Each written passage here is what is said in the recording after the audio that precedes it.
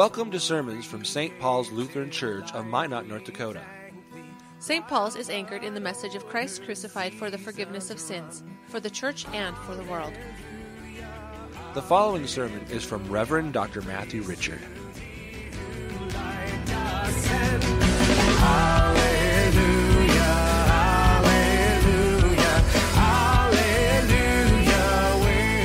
The epistle is from Romans chapter 15. For whatever was written in former days was written for our instruction, that through endurance and through the encouragement of the Scriptures we might have hope. May the God of all endurance and encouragement grant you to live in such harmony with one another, in accord with Jesus Christ, that together you may with one voice glorify the God and Father of our Lord Jesus Christ. Therefore, welcome one another as Christ has welcomed you, for the glory of God. For I tell you that Christ became a servant to the circumcised to show God's truthfulness in order to confirm the promises given to the patriarchs, and in order that the Gentiles might glorify God for his mercy. As it is written, therefore I will praise you among the Gentiles and sing to your name. And again it is said, rejoice, O Gentiles, with his people. And again, praise the Lord, all you Gentiles, and let all the people extol him. And again Isaiah says, the root of Jesse will come, even he who arises to rule the Gentiles. In him will the Gentiles hope. May the God of all hope fill you with all joy and peace in believing, so that by the power of the Holy Spirit you may abound in hope. This is the word of the Lord. In the name of Jesus, amen.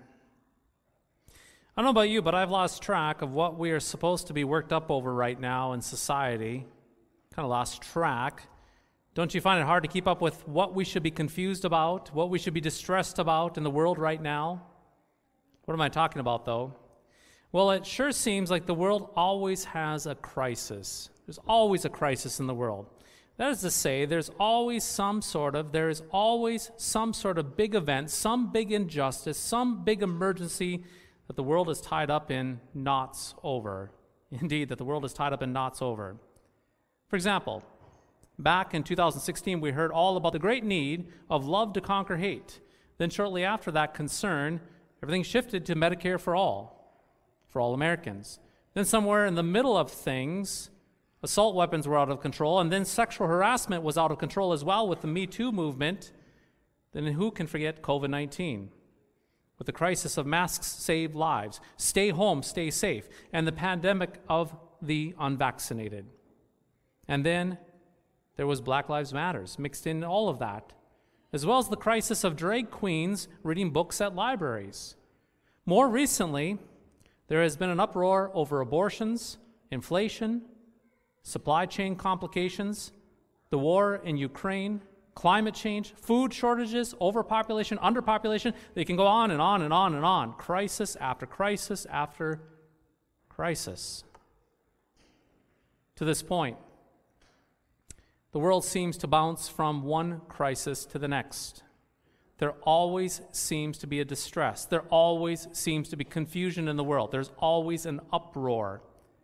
It seems like hell is always breaking loose, causing people to jump from one world panic to the next. Now, please know that I am certainly not downplaying the world's problems, for there are indeed many problems in this world. Contrary to what many fairy tales that people tell themselves to feel safe, this world, let's be brutally honest, this world has always been in distress. This world has always been in confusion. It has always been in a crisis. That is for sure. So then what's the point, though, Pastor? What's the point then? The point is this, that you are Christians. Each and every single one of you, you are a Christian.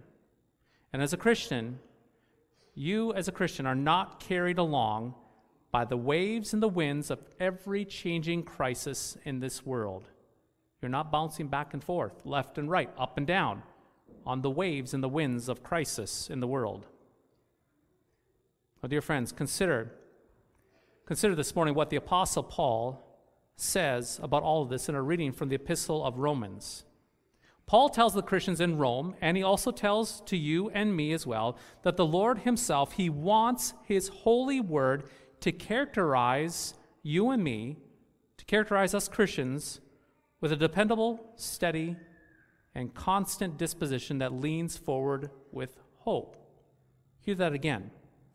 Paul tells the Christians in Rome, as well as you and me, that the Lord wants his holy word, his holy writ, his holy scriptures to characterize you and me with a dependable, steady, and constant disposition that leans forward towards hope. In other words, the Lord has given his church the Holy Scriptures, the Holy Writ, so that you and I may be taught and encouraged by the holy Word of God and not carried along by the waves and winds of every changing crisis and ideology of the world. You see, when God's holy Word has its way with you and me, we're not only given firm encouragement, but we're given, get this, harmony amongst each other. That is to say, when the Word of God shapes and forms you and me, we are given the same attitude of the mind towards one another. We're united with one foundation, one mind, one purpose. And with this oneness, well, we have one voice, like a perfectly harmonized choir that glorifies God together. However, though, as you already know, churches are often not in harmony. Churches often do not have the same attitude of the mind, and they often do not speak with the same voice, with one voice itself. And the reason why? Well, more often than not, they are not being shaped and instructed by the Word of God, but they are being shaped and formed and instructed by something else, namely the emergencies of the world. Now, dear friends, keep in mind, with every crisis of the world, whether it is a legitimate crisis or a manufactured crisis, there will always be people trying to solve that crisis. Some will be trying to solve the crisis with legitimate reasons, whereas others will never let a crisis go to waste. They will use the crisis itself to do things that they otherwise could not do before. But regardless of their intentions, though, you and I must realize that the church is located in this world, which means that it is always surrounded by the distress, the confusion, and the uproars of the world. Furthermore, since the church is located in the world, the church is also surrounded by the nifty solutions and the agendas and the education of the world to try to solve the so-called struggles of the world. And as we already know, many solutions that are promoted, some work, and also others do not work. But that is precisely where the crux of the problem exists for you and me, for the church itself. You see, way too often the church takes its eyes, we take our eyes off of Christ and His Word, becoming insecure with the world's problems, and then the church begins to listen to the world's experts instead of listening to God's holy Word. And when that happens, well, the church is no longer trusting solely in God's Word.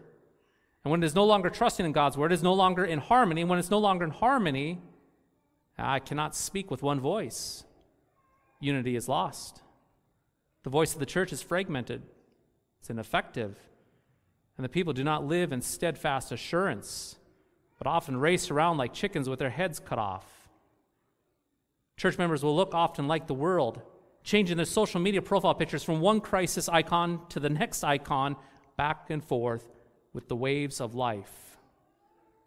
Indeed, they will bounce back and forth on the waves of the world's problems, in distress and confused and an uproar about how the church should act and what the church should do, whatever crisis is currently at hand, how to function in a world that's gone mad. To make things worse, pastors can forget God's holy word as well, with whatever crisis the world is going through. And instead, pastors can end up peddling from the pulpit the talking points of whatever political action group has grabbed the pastor's attention.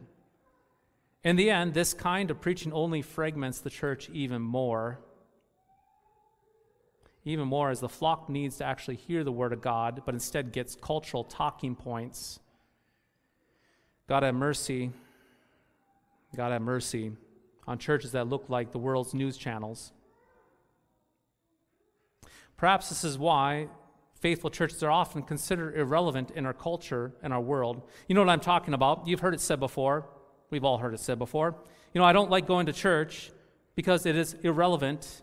It does not speak to the issues of the day. Now, perhaps there might be some truth to the criticism. However, if we were to examine the criticism a little bit more closely, we might realize that many faithful churches are churches that won't take the bait of culture. They're churches that refuse to get on the bandwagon of the crisis of the month. They are churches that have remained steadfast. They're churches that have not turned their back on God's word to chase the world's drama, but have kept their minds set on the word of God through the hard times and the good times as well.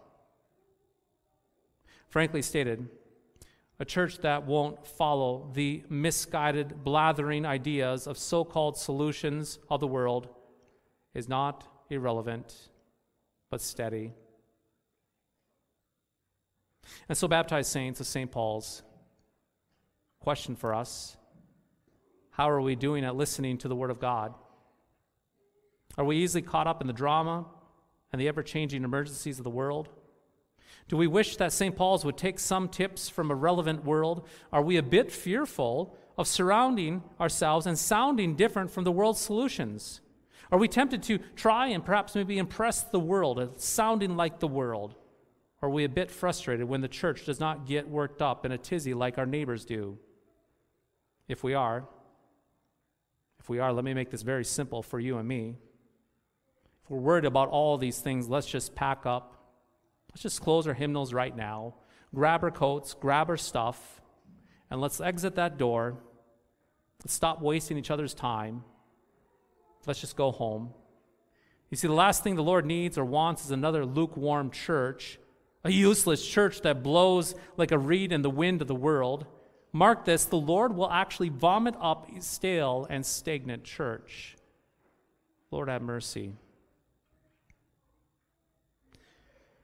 The fact of the matter is this: we all need to repent. Repent and remember that the Lord has not withdrawn his word from you and me. You see, his word has been present in this church for decades, and Lord willing, his word will continue for decades to come in this church. Which means that every time that there is a crisis in the world, you and I do not need to put our heads in the sand out of fear, and we don't need to freak out. Indeed, we do not need to freak out, but instead, you and I can stand with our heads held high, looking not at the crisis with fear, but to Christ and his word. That is right. When the world panics, when every new crisis is like a punch to the gut, and when the world powers shake in their boots from the next crisis that comes, you, dear baptized saints, know that the Lord is giving you his holy word. It's a word of truth and certainty, so that you can rest when there is no rest in the world, so that you can sing peace when there's no peace in the world, so you can have hope amid despair and encouragement when there is pain. Yes, indeed, when the world is jumbled with all sorts of different problems, different solutions, and different emotions, you have been given God's holy word and the surety of your baptisms that you are in the ark of the holy Christian church, to be filled with joy, to be filled with peace, is filled with a hope so that you may overflow to those around you. And so, baptized saints, when all hell breaks loose, we stand up, we lift up our chins, we do not waver, we do not get pulled into despair. We trust in Christ, who loved you and gave himself up for you, to claim you as his own. Hear his word, receive his sacrament, and know that he will neither leave you nor forsake you in this life. Raise your chins. He is coming for you in a little while to make all things new. He has not withdrawn his word from you. His word is for you, to encourage you, to sustain you, to keep you, so that you may abide with him and him with you, to the glory of God, with one voice, one harmony, one church, his church, today and forevermore. In the name of Jesus, amen.